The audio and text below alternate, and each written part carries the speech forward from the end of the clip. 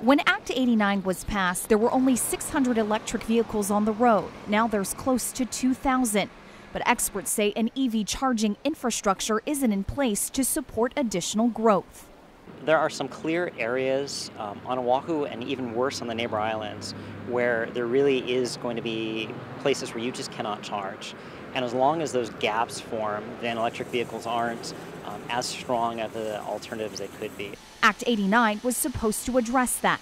Hawaii News Now called the State Energy Office for clarification on the law, but got no clear answers. Do you like your leaf?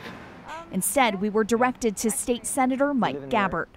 We are #1 in the country per capita for charging stations. We have currently 350 charging stations all across the state. But Senator Gabbard admits there aren't as many as there should be because there are no penalties for companies that ignore the law. And when we start back in January, I'm on the Transportation Committee, and I will talk with my colleagues about putting some teeth into the law. Sources say enforcement was an issue from the beginning, but lawmakers hope companies would comply on their own. I'm hoping that my colleagues in the legislature will also see this as by tweaking the existing law and adding those enforcement issues, that'll take care of it.